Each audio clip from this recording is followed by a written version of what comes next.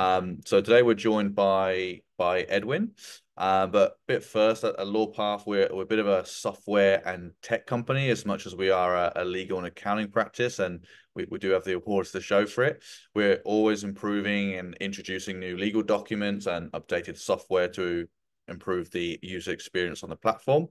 But what we've built is basically the ability for Australian business owners to get professionally drafted documents that they can fully customize and they can complete within 5 to 15 minutes with the assistance of some very intuitive software tools, but also getting human assistance with the creation and finalization. The purpose of today is to introduce you to how that works, and within the presentation, answer any questions you would likely have about creating legal documents. We'll cover a bit about Lawpath, who we are and how we can directly assist. I'll introduce Edwin. You can see there who will be discussing today's topic.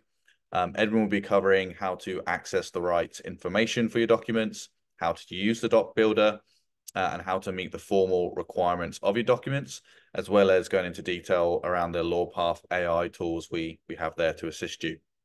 Finally, we'll conclude with a Q&A session, as well as any ideas for document improvements. We'll really appreciate your feedback. You'll be able to submit your questions in the Q&A chat box. You'll see there's two on your screen. It's a separate button from the general chat. You'll see that obviously that general chat is for general inquiries outside of the webinar. But if you do have questions pertaining to the topic, please ask them in the Q&A. I'm keen to get stuck into the presentation as there's a fair bit of content we have lined up for you today. But quickly, for those of you who are visiting us for the first time, we at Lawpath are an Australian-based online legal platform. We reside in Sydney, but we have clients across the entire country, and we've assisted over 500,000 small and medium businesses in the last 10 years, whether it's through company registrations, providing documents, or offering affordable legal and accounting and now tax aid for their business. So we're tailor-made for startups. We run on a largely subscription-based model, which has saved the individual business owner thousands of dollars in legal and accounting fees. But within the last decade of Australia, we're proud that we've saved small businesses over $100 million in legal fees. If you do have some specific questions about Lawpath, please feel free to ask that in the general chat. But you can also pay us a visit to our website, to our LinkedIn, to our YouTube channel. We have an FAQs page. But if you'd like to speak to someone from our customer service team, also feel free to type yes in the general chat box. We will be offering a free legal advice with our lawyers at the end of this presentation. So please stick around if you'd like to hear some more about that. And I'll include a few links in the chat shortly if you'd like a head start in seeing what that's all about. So today we'll be joined by Edwin. Edwin is an admitted lawyer and a product manager for Lawpath, overseeing our legal documents. So he's the best qualified to take us through the webinar today. So that's enough from me. I'll hand things over to you, Edwin. Thank you. Thanks, Connor. And just a reminder that you can press the Q&A button at the bottom and submit your questions at any time during the presentation, and I'll try to get to them all at the end. All right, so let's get straight into it. First of all, what is doc guidance and where do we find it? So in every document, you will notice that there is a questionnaire on the left and that the document itself is presented on the right, and the answers you put into the questionnaire will impact the document directly. We also have a separate product called Workflow. So it gives you like a checklist of things that you have to do in order to achieve a goal. You can think about questionnaire as a workflow in order to complete the document. So every step adds something important to the document. So using agreements as kind of paradigm for a document, even though there are many different types of documents, generally there's 4 different types of information that you have to provide. There's party details, and I'll get into the appropriate parties in a second. There's details about the transaction and the specifications, so what service is being provided, when payment is being given, and so on. Then there's legal terms, which will include things like liability limits and jurisdiction. And finally, some questions will determine what kind of signature block will be presented. So you may notice that as you go through the questionnaire, the sort of document on the right slides up and down, and that's because We provide the questionnaire in a kind of logical flow, whereas the document is kind of just more of a technical legal document. This will make more sense in a moment. So yeah, it's important to know that if you don't know how to answer a question, this is an indication that you're not ready to complete the document. I highly encourage you not to skip over questions because it may not be clear from the outset how important they are or how much of the document they're going to determine later on. Some questions may seem to suggest things going wildly wrong with a certain transaction or something, which may not be a concern when things are going rosy.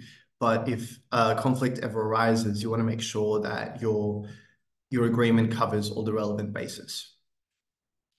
And if you don't know how to answer a question, it may be that you need to do some more fact finding or that may not be familiar with the law. In that case, we provide information, as I will show below, through many sources to help you answer the question, and you can also contact us on Intercom. So how do I access information relevant to my document?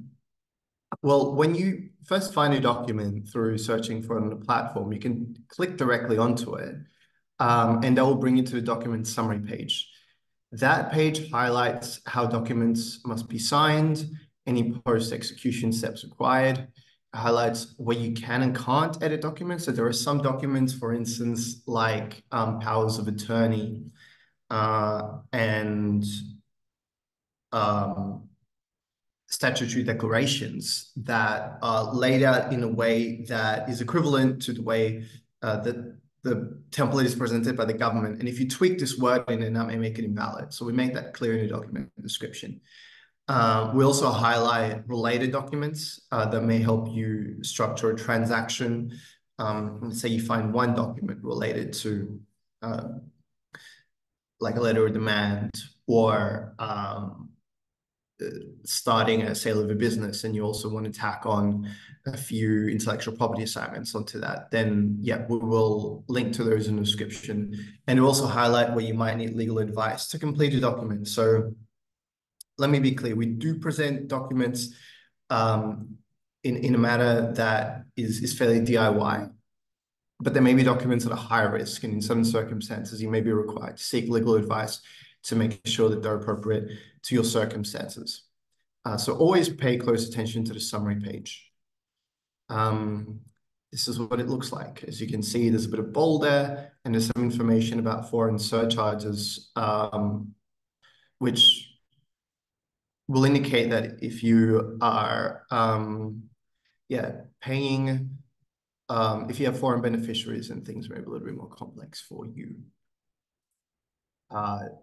Another way that we provide information to help you fill in the fields by providing tips and common answers. So these help with three things. Firstly, to understand how the document works. So how the answer to the question will affect the document, which may not be intuitive at first. Help you make sound commercial choices by showing you what commercial effects may flow from you selecting to have an intellectual property clause or not. And finally, it will tell you about what industry best practice is for certain provisions. Here, there's a bit of a numerical guide about drag-along rights. We may also have common answers, which you can just click on, and it will automatically insert that text into the field. So none of this should be taken as legal advice. You might be familiar with this disclaimer. You may see it in places of the Lawpath Act, but what does that mean? I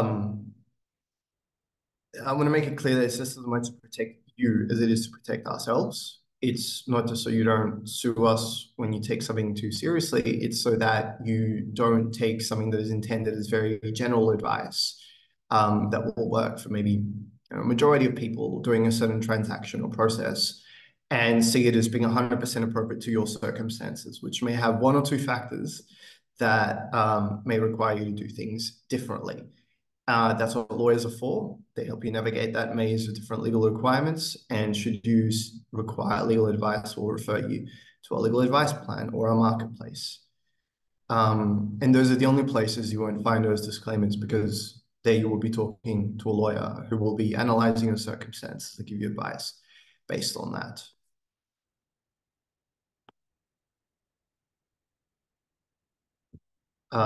So now on to the next section, using the document library and builder, do's and don'ts.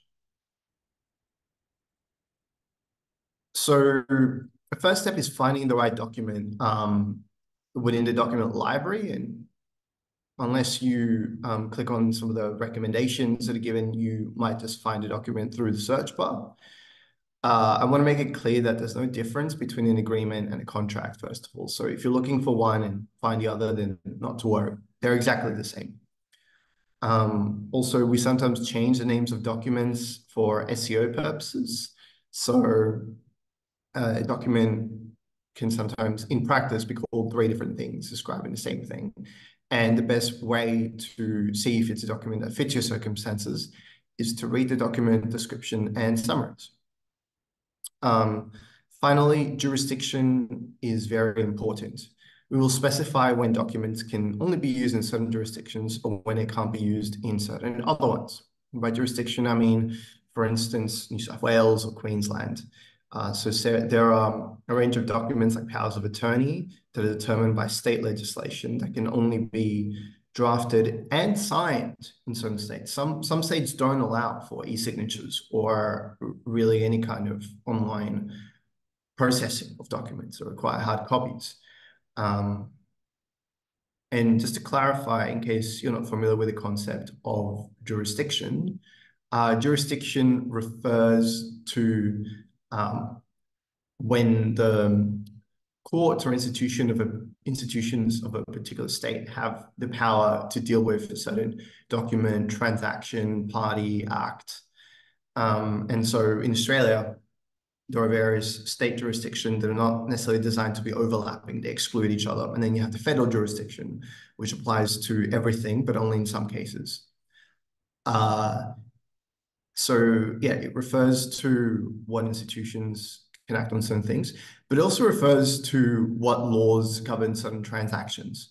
So the laws around property, for instance, stamp duty, are different in New South Wales as they are in Queensland and they are in Victoria. Sometimes you can just get away with choosing which one you want to apply to the document. Sometimes the jurisdiction will be determined by certain legal factors. And yeah, want to make sure that you're using a document that falls in the right jurisdiction and that you select the right jurisdiction when the question is asked. So here I want to talk a little bit about what may go wrong in documents from a technical perspective.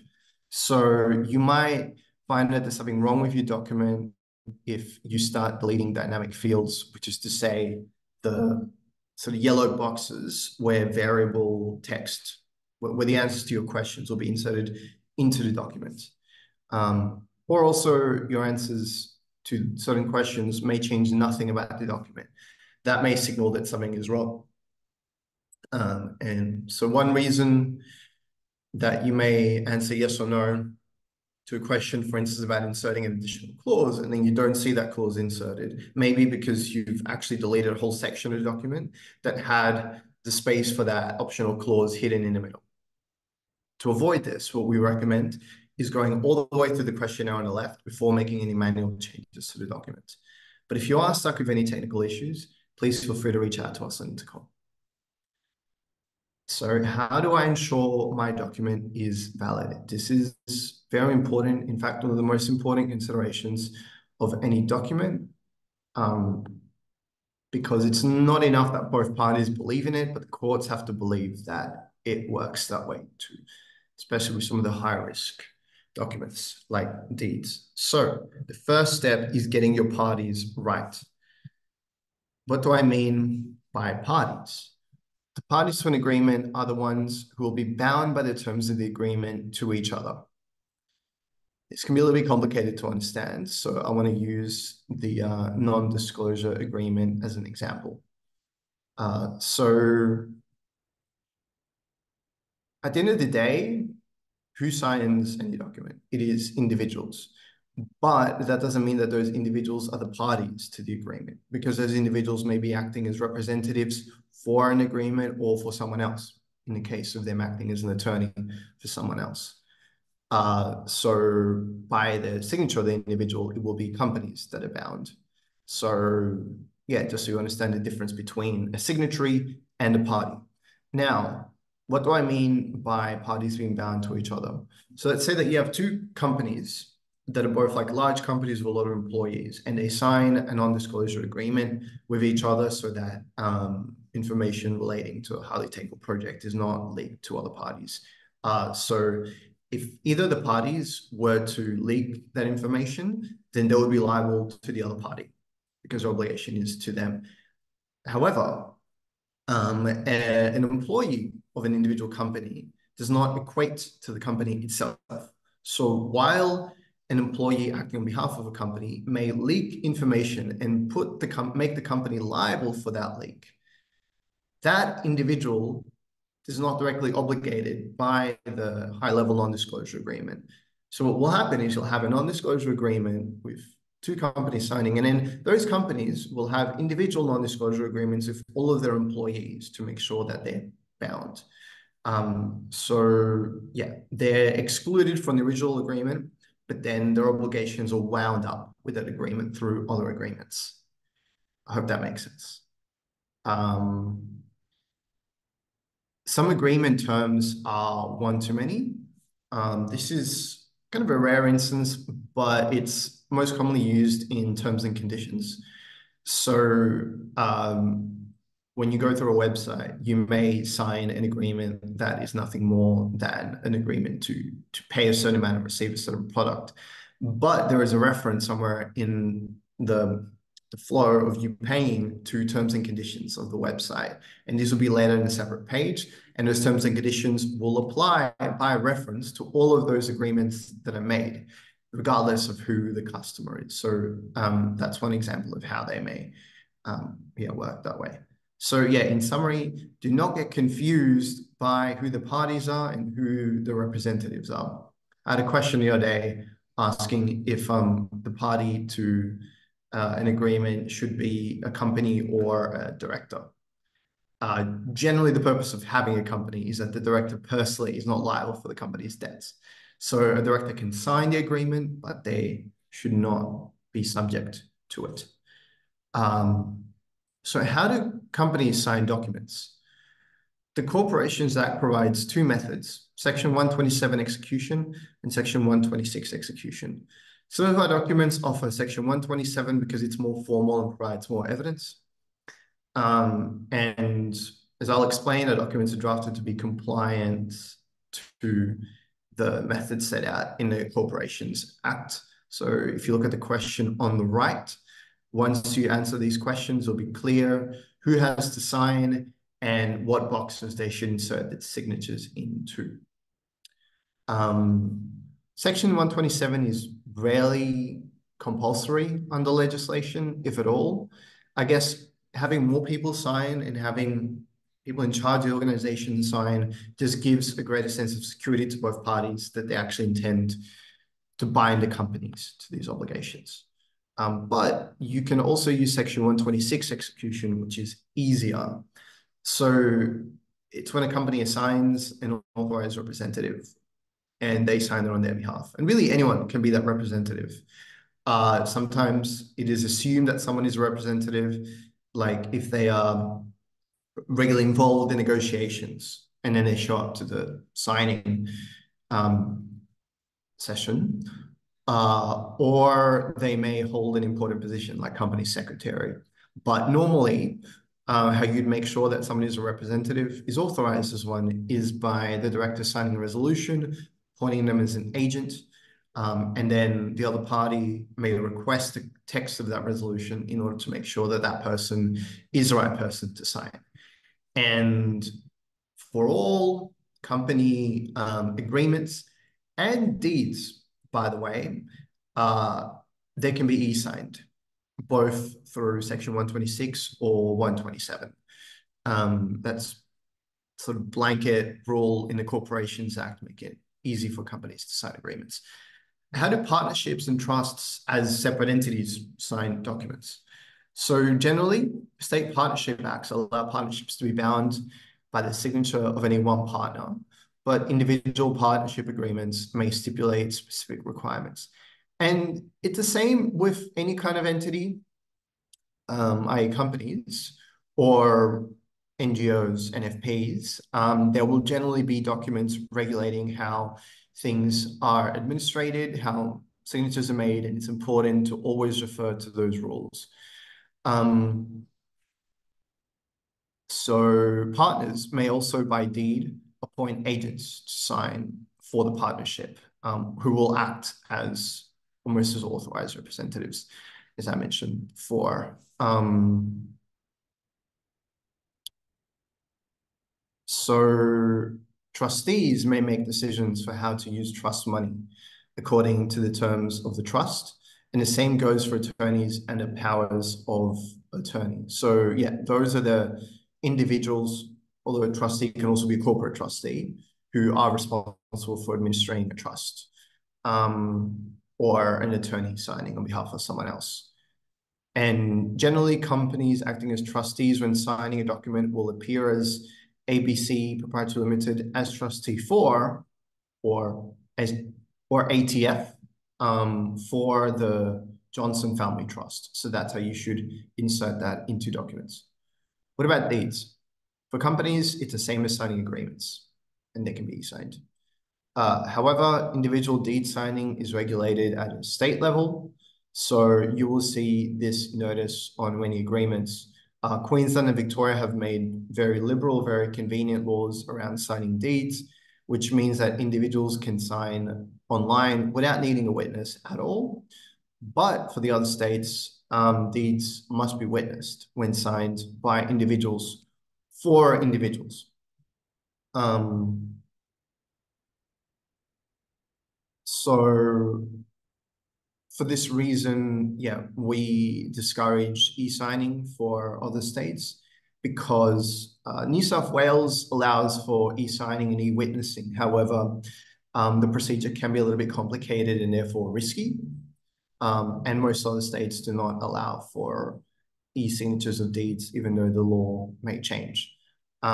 It's also important to note that when you sign remotely, the traditional method is what we call counterpart signing, which is that different parties sign different copies of the same agreement, and then those copies are put together and considered one agreement signed by both parties, or one deed signed by both parties, rather. But not all agreements or deeds allow for counterpart signing. You should check that there is a clause stating that it does. What about wills, powers of attorney, and statutory declarations? These have very specific requirements according to the law. So please check the guidance provided in the document summaries. And with the exception of the powers of attorneys, which we are gradually rolling out as laws allow us to put them on a website, where a document is not available for certain jurisdictions, is available for certain jurisdictions, but not for others, it's because the legal requirements for competing documents may not be compatible with our platform. So I believe wills can only be e-signed in Victoria.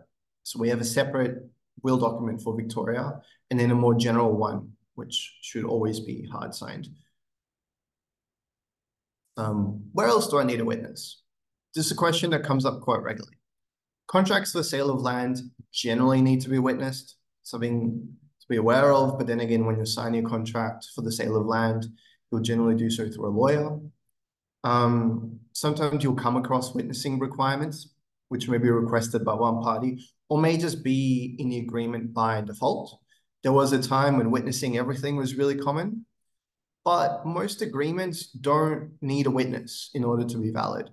So if it turns out that it's inconvenient to have a witness, then you could just point that out to the other party that it's not necessary, like, you know, if you're just doing a standard sale of goods agreement. How do our documents evolve over time? So we update documents in accordance with legislative changes. So you can see when a document has been updated through the metadata that's presented in the document summary page. But if you started a document before it was changed, and you want to complete it, then you have to generate it again. Unfortunately, there's no way for us to align the changes you made to a document with the changes that we've made. So this is an example of how we let people know that documents have been changed. So last year, when the family and domestic violence laws changed in order to require companies to give their employees more leave, to provide 10 days of paid leave, we sent out this email and we changed our documents. So it's important to keep abreast of those changes. How do we stay up to date? We subscribe to a range of newsletters and are informed by various industry organizations. And we regularly look through notice boards where legislative and regulatory changes are announced. So basically, Lawpath works with an ecosystem of different services and also different organizations. I work together with our in-house lawyers. They always let me know if there's any requests that customers have made or any things that they're unsure about, and I will add more guidance or I will update the documents when there may be incoming legislation. We don't make changes, however, for legislation that hasn't been put in place yet, but it's just kind of being discussed in a white paper or something like that. So yeah, generally we're able to catch legislation through this process. And yeah, we're always talking about how documents can be replaced, improved, or updated. We add and remove documents regularly. So over the last 3 months, we've added a range of eviction notices and notices to vacate, an equipment installation and support agreement, an equipment purchase agreement, a mental health leave policy, and a deed of access and indemnity for directors. What about accounting documents? So you may notice that we start off with more accounting services. We have not yet introduced more accounting documents. When we sort of expand some of our coverage of that, and we figure out a good way to integrate so the more numerical aspects of the platform, then we may add such documents. But for the moment, the vast majority of our documents are of a purely legal nature. So Lawpath AI, you may have noticed that we introduced this onto the platform a year ago. Just a refresh on why we introduced it in the first place. It wasn't just because of all the hype around it. It's because many legal questions are important, but easily answerable. So where we found that AI works best is where there's a lot of publicly available information that provides blanket categories of information that will apply for certain circumstances. The best example of this, I guess, is when you have a regulator like Fair Work that puts out guidance quite regularly. And so AI may assist with pointing you in the right direction about the kind of resources or initial steps that you may have to take with some of these proceedings. We've also found that lawyer-client communication suffers from a jargon problem. Even I sometimes am not aware that the words that I use may not be understood in the same way by people needing legal advice. And so that's why we have the Simplify tool. We found that AI can provide industry-specific insights, so it can help you flesh out some of the requirements of certain service specifications to the technical industry. And in its current form, our AI tools are available to all users, including freemium. So we have Simplify and Translate, and I'll run through these just so I can cover all the material. Simplify can do 3 things: summarize large bodies of text, define jargon in plain English, and explain the effect of legal provisions. But our tips and common answers also provide plain English explanations of legal concepts. We also have Translate for the most common languages. We have Review.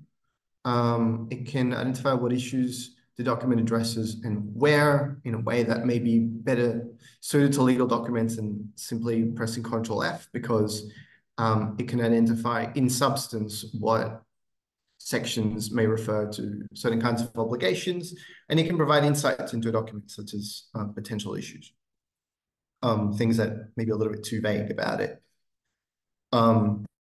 But it's important to note that Review does not rely on external knowledge to provide insights. If you want to know whether a document is in compliance with the legislation, this is something that you should always ask a lawyer about. In fact, we highly recommend that AI is only used alongside our existing legal guidance, and where possible, that you speak to lawyers about your queries without simply following AI. I think the best example, the best use case that we found for AI lies in the Simplify tool in helping people to unpack legal jargon. However, AI Ask remains the most popular feature to date. So Ask can answer your general legal questions. And it specializes in simple queries or addressed on regulatory websites, as I said, but it's important to always take these things with a grain of salt. For harder queries or queries that relate to a particular set of facts, it will give only general answers, and you should then seek advice from a lawyer. Finally, we have Draft, which will draft certain text, including legal clauses. The best use case for this is to customize particular agreements for certain industries. So when you're already in an agreement and you want to create a clause, for instance, outlining how installation for certain equipment may take place within, say, a showroom or the back end of an IT lab. This may help you flesh out some of those steps that the service provider can take, but we do not recommend drafting documents from scratch unless they're very simple things like letters and emails saying, hey, we have not heard from you for this amount of time. We expect a reply regarding this important service query. Just things like that. Great for AI draft, but please don't draft more important documents from scratch. It's important to seek legal advice. So how are we maximizing the potential of AI? We constantly test and refine it. I will regulatory monitor the answers that it gives to make sure that it's doing what we want it to do accurately and efficiently. We monitor the performance of different large language models to make sure that we're utilizing the best engine, and we're always working on new use cases for AI. And yeah, AI works best when it complements existing services, namely the document library that you can access through our Essentials plan. So I want to give you guys an insight into recent queries that I've had about documents, just so you know some of the pain points that people are running into, in case you run into them yourselves. So I've completed this workplace policy. Now what? So you may notice that we have quite a lot of workplace policies in our website. And also we have documents like the employee handbook that contains a lot of those policies in one. The function of workplace policies is to act as a set of principles and guidelines for the obligations that a company has to meet and the values that it would like to adhere to. A workplace policy can't implement these things in and of itself. It has to be accompanied by processes within the company that make sure that everyone understands obligations and has the resources to meet them, processes that keep people accountable, and individuals who are charged with administering those policies. But this is especially true with some of the more important policies where companies may use them to avoid liability for certain high-risk areas such as workplace health and safety or gender discrimination in the workplace. You want to make sure that you have someone who's responsible for looking after those things who will implement these things consistently. Can I take a clause from one document and put it in another? Yes, you can, if that original document doesn't include something that you may need. So recently we had someone take a clause from a subcontractor agreement and put in a contractor agreement. We had a look at that and it was fine. Be mindful that certain clauses, maybe unbeknownst to you, may actually be suitable in one context but not another.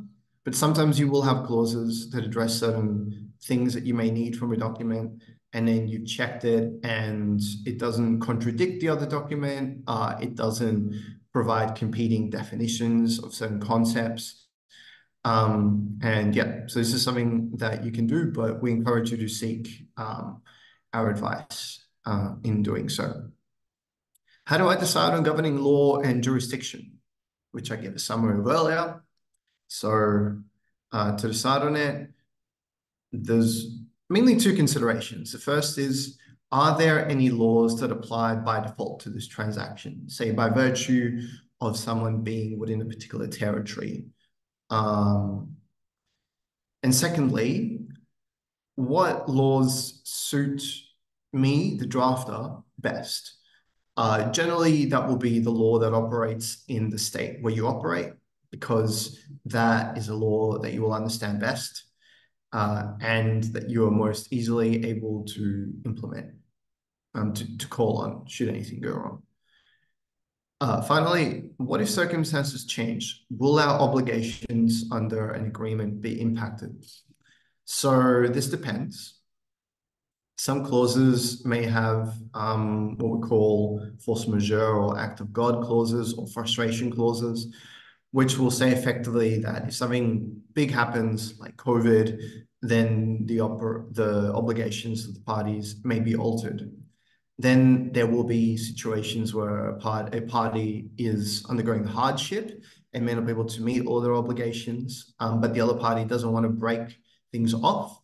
And in that situation, parties can come to a written agreement about how to amend the obligations by amending the agreement, or by, for instance, changing the way that orders are submitted for certain products or services.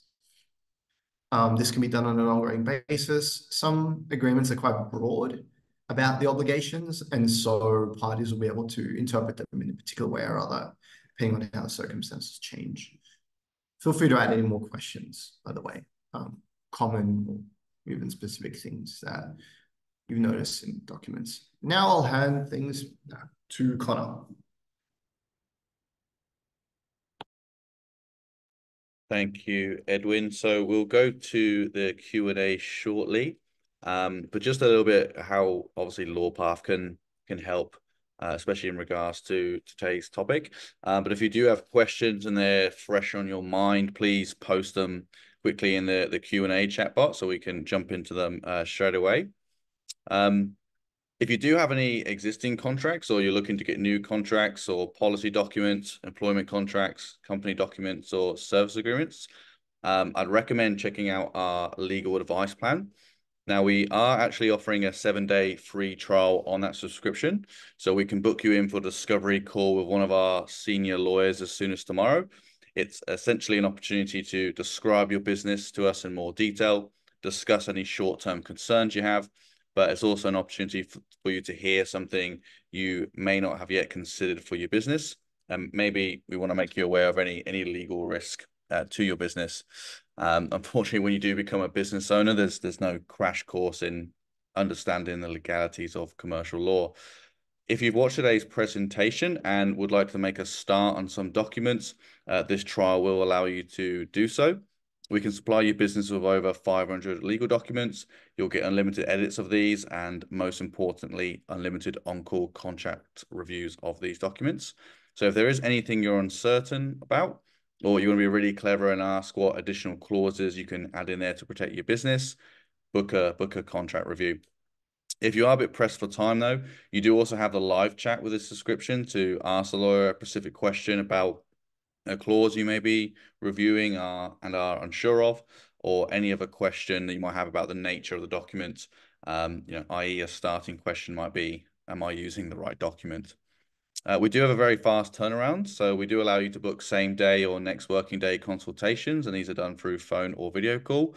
But we're not limited to just discussing the contract. So we could sit here and list 1,000 topics and questions we're asked about, but some of the hot topics we discuss include business structuring, business purchase and sale, asking obviously directly what contracts you'll need for your business for clients, partners, suppliers, or employees.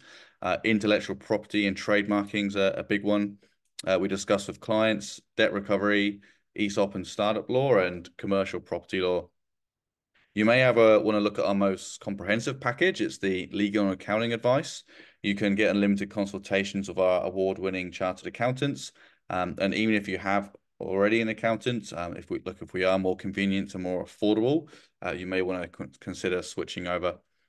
So all of our clients want to know how they can save a dollar, as a dollar spent, a dollar saved is better than a dollar spent. And some of the hot topics our users book in for include tax minimization strategies, tax concessions they're eligible for, what they can claim as tax deductibles, business structuring advice or restructuring. We also cover GST, PAYG, crypto tax now, and capital gains. And if you have questions around reporting payroll or bookkeeping, we can answer for those for you, as well as a whole host of other tax and accounting related questions. There is also the add-on option to get your tax needs met. So the tax compliance includes BAS lodgements, tax lodgements, financial statements, and we do offer a special fiscal year consultation to do a deeper dive and analysis of your business spending and revenue. So for all our attendees, if you would like to opt in for the 7-day free trial on our legal advice plan, please type in yes in the chat. Obviously, senior lawyers typically bill $600 for an hour of their expertise. You can get a week for free, and you'll also have immediate access to our templates. You can book their discovery call and speak to one of our team tomorrow. But thanks for listening to that. We'll go